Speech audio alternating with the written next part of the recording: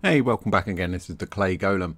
They're coming fast and furious at the moment as we've got a number of little videos and add-ons and things we want to look at. In this video though, we're not looking at an add-on and we are not building any particular content. What we do want to do is look at the group function that has been updated as part of the latest game engine update. So that's for the Dungeons and Dragons gaming engine update, which is now version 3. So the thing we have with Foundry is we get updates to Foundry itself, we get updates to the game engine, and then we have add-ons on top of that. So this is kind of sits in that middle layer, if you like. And we started off in the last sort of main video, and we had a little look at setting up a group for our characters, and we created Haley's Heroes. But for those of you who've not seen that video, obviously you can go back and watch it. It was only a bit at the end we did it, but I'll quickly run through that now just so that you can see how that was done. So we're on our actor screen at the top right here, and we can create actors and we can call this whatever we want.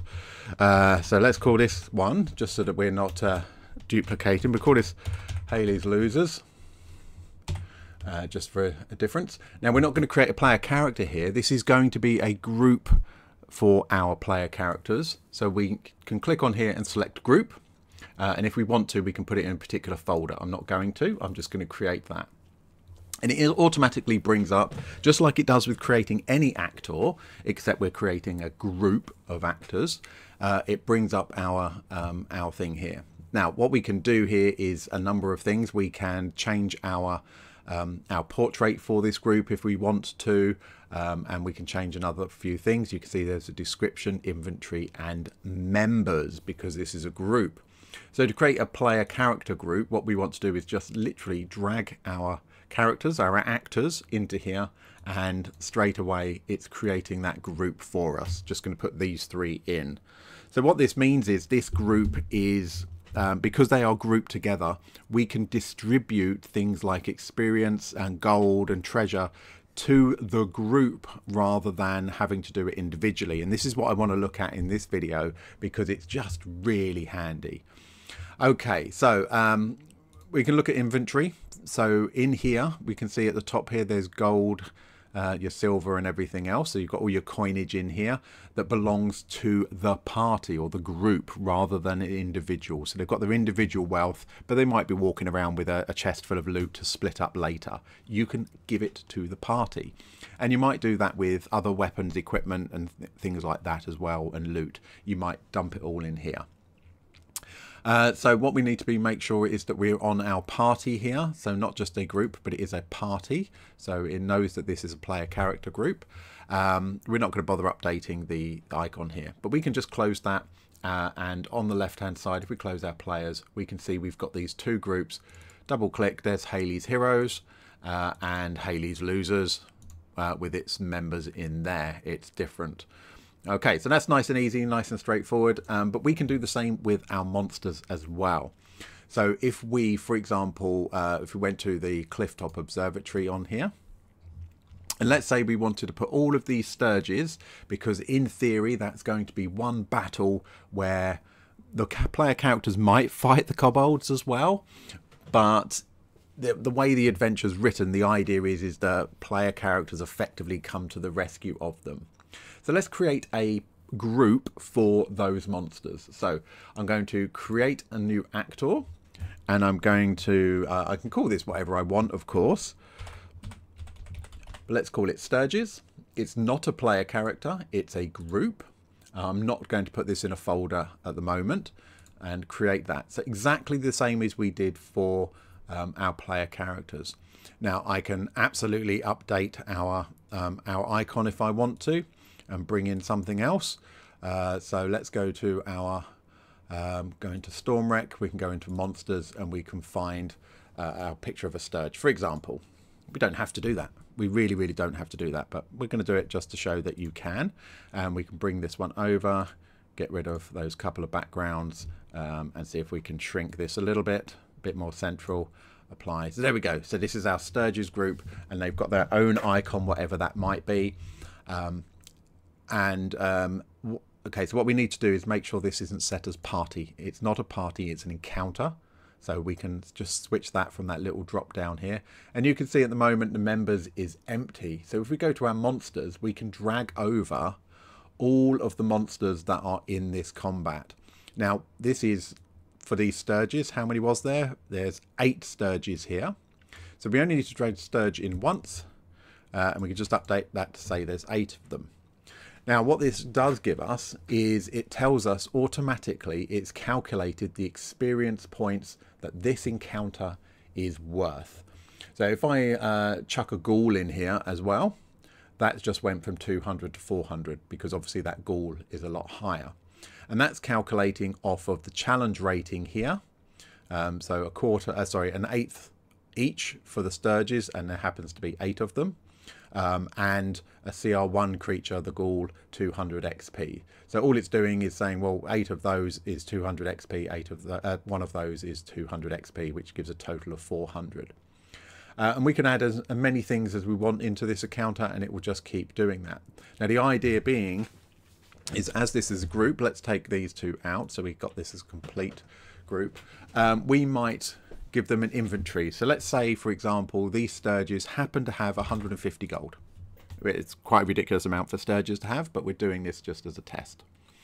So they've got 150 gold. We can put that in there, easy peasy. We've got experience points and we've got gold. So we can close that particular lot. Let's close our monsters. And on the right hand side, we can see now we've got Haley's Heroes, Haley's Losers, and our Sturges Encounter.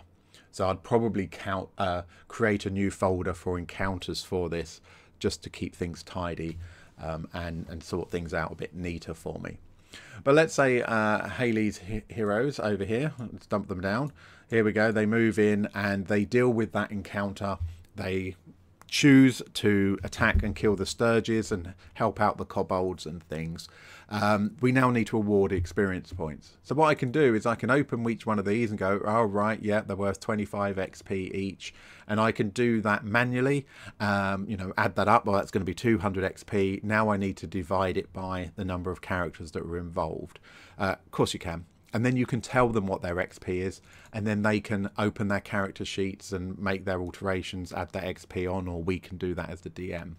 But with bigger encounters, that just starts to get a little bit time consuming to be able to do that.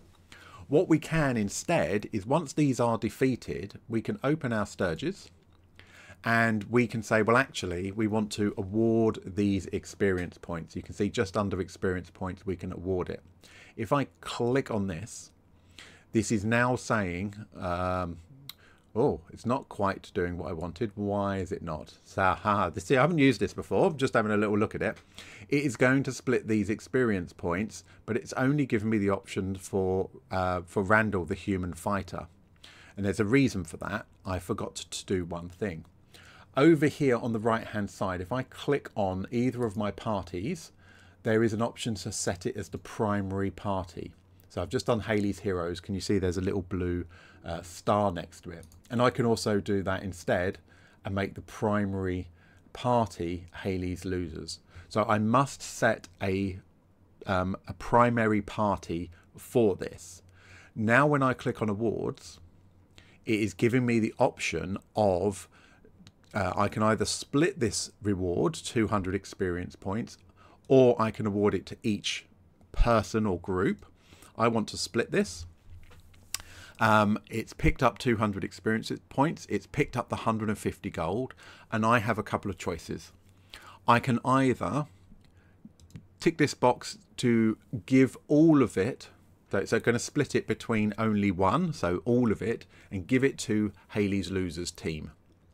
Or I can say, well, actually, Sorry Man was there and Haley was there. I can split it between them two because, I don't know, maybe Nundo missed this session or was in a library studying and wasn't part of this encounter. So I can split it between individual players if I want to.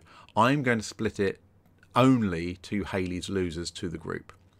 Okay, so it's going to be all of the gold that they were carrying and all of their experience points. Let's click award.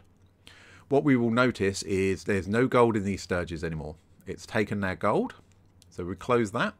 And if we open Haley's Losers, what we can see is suddenly we've got that 200 experience points here that belongs to this group, which happens to be the player party group. and clicking on their inventory, we can see they now have 150 gold. They didn't have that before. So it's transferred the gold and the experience points from the encounter over to the party. Now from here, I can click award, maybe at the end of the session, at the end of the chapter, whenever I want to do it. And now I can say I want to distribute that evenly between these people. Now, just before I do that, let's call up one of our player characters that's going to get some of this. Let's have a look at Haley. And we can see that currently this is showing up the top right here that Haley has no experience points at all. Okay, so she's got 0 out of 900. And if we go to her inventory over here, we can see that she's got a total of 7 gold. All right, so we'll leave that up there for the moment. We'll just grab this from behind. And let's award out this stuff to Haley's losers. So I'm going to split it between Haley, Nundro, and Sorry Ma'am, and I'm going to award. Now that I've done that, looking at the Haley's losers group, we now have no experience points to distribute because we've done it, and no gold to distribute. But on Haley's sheet, she's just gained 50 gold. So there was 150 gold. She already had 7. She's gained an extra 50. And of course, that 150 gold split between the 3 characters, 50 each. Obvious. But also, we can see at the top here, she's now got 600. She's now got 66 experience points that she didn't have before. So we can take the encounter and immediately split that XP between the characters involved, or we can give it to the group. So whichever way you choose to do it. Now, what I would personally be doing, the way that I like to run my games, is I would use that to apply that experience points to the group so that I know it's safe and secure. And then when they get back to the next logical place, it might be the next time they have a long rest, the next time they get back to town, whichever's going to work, makes sense in my particular campaign, my particular adventure. I would then distribute and go, right guys, end of session. Right, before we do that, let me dish out those rewards and make sure everybody's got it.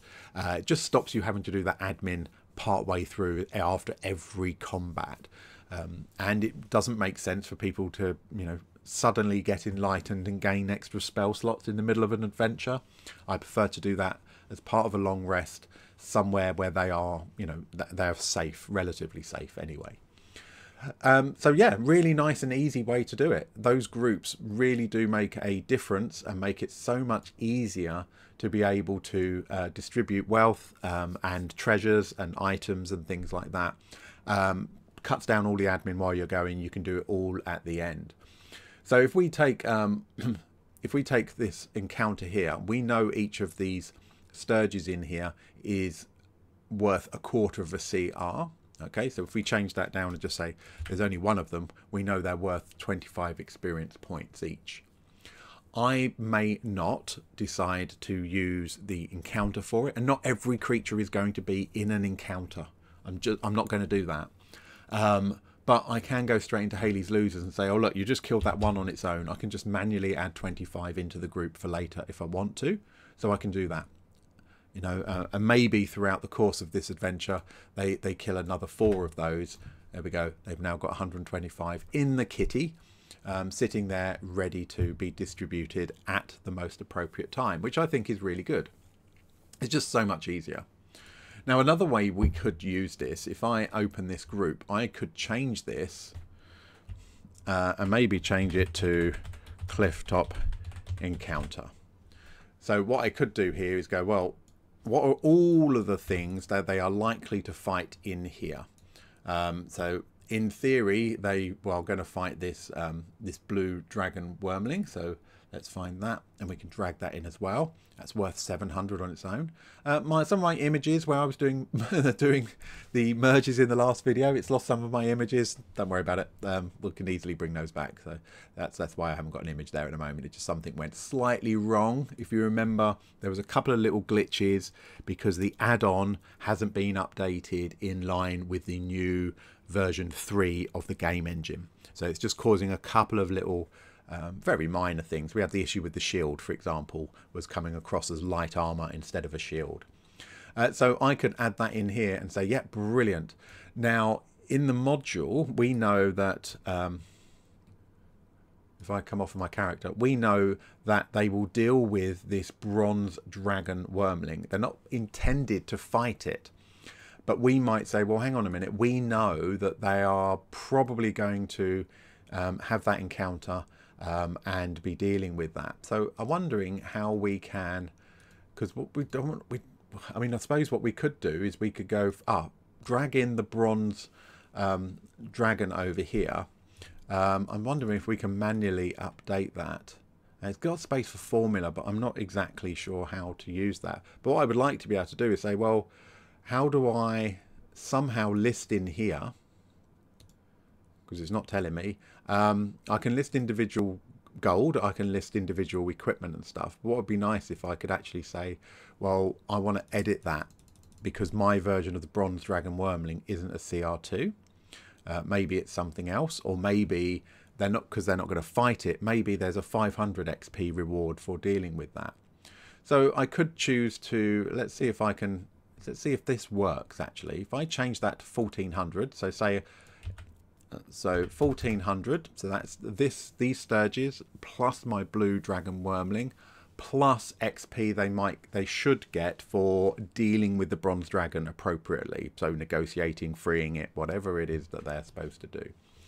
So I could put that in there. Now, what happens if they don't deal with the blue wormling? So just, this is testing purposes because I honestly don't know the answer for this.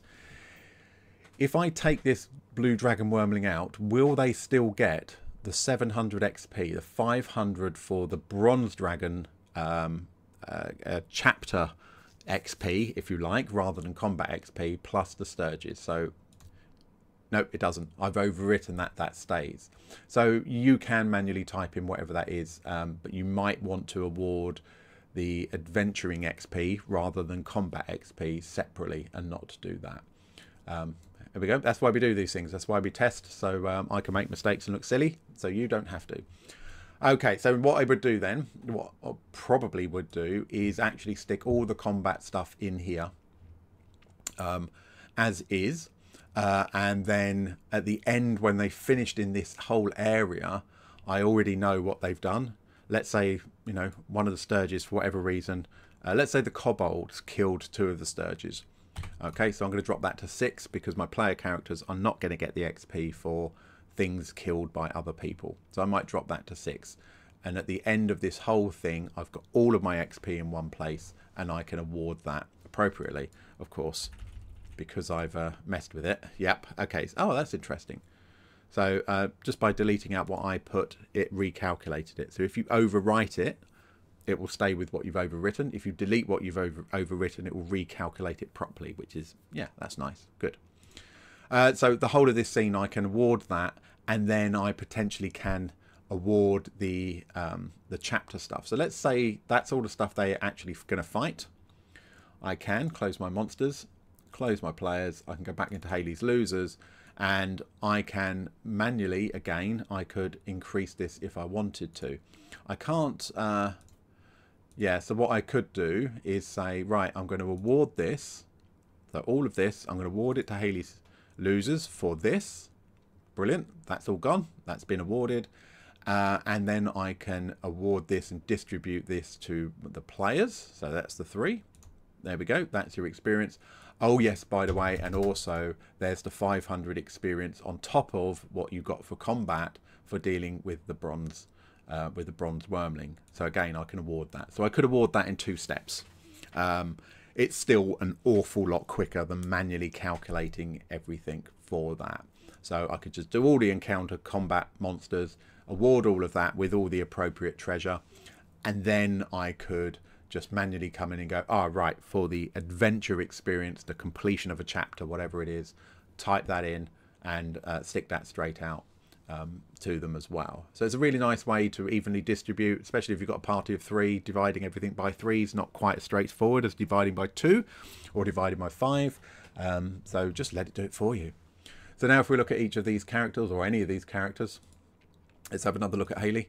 She was on 66. I've now inadvertently catapulted her well on her way to 3rd level here, because she's now at 557, and she's also magically got a little bit richer. Although no, I don't think we distributed more gold there, did we? But she's got a little bit richer there. And we can look at the other ones as well. So if I look at Sorry Man, again, his XP has gone up. I know we didn't check it beforehand, and he's got some extra gold. We can look at Baldric.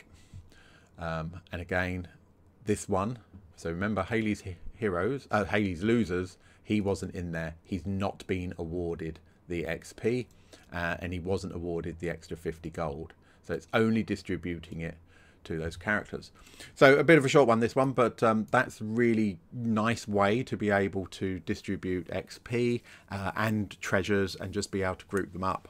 So I think I will definitely be doing that so that I can, you know, stress test it in the real world and make sure that that is actually going to work for me. So Dragon's Rest, there's only going to be sort of campaign XP. Nothing from this one. Seagrow Caves, what I'm probably going to put in is the violet fungi, which is hidden over here. These sturges, I'll dump all those in together with these what were they called? Fume drakes, not smoke drakes, fume drakes, and the what is actually the fire snake over here as well. So I'm going to put all of those into one encounter. They're not supposed to fight the Myconauts. If they do, I can just, as you saw, I can just drag and drop, well actually they're under NPCs, I can just drag and drop those in as well. But as they are supposed to be peaceful creatures that they're supposed to be helping, it's up to you as a DM to decide whether you award XP for killing neutral or friendly foes. That's entirely up to you, the way you choose to run your game. I probably wouldn't for this encounter because I don't want to reward my players for just butchering everything that they meet, and I want them to make sure that they're considering, is this actually a foe that we should be fighting, or are there other ways to solve our problems? Remember, Stormwreck Isle is actually aimed at very new players, so I would like them to go, oh, hang on a minute, we're not getting rewarded for that beyond any loot we might get, and actually have a bit of a think about why. So yeah, nice little update there for the version 3 engine. Really useful. Use it, don't use it, whatever you like. I just think it's really handy, and it's not actually another add-on. Thank you for watching. Take care. We'll see you in the next one.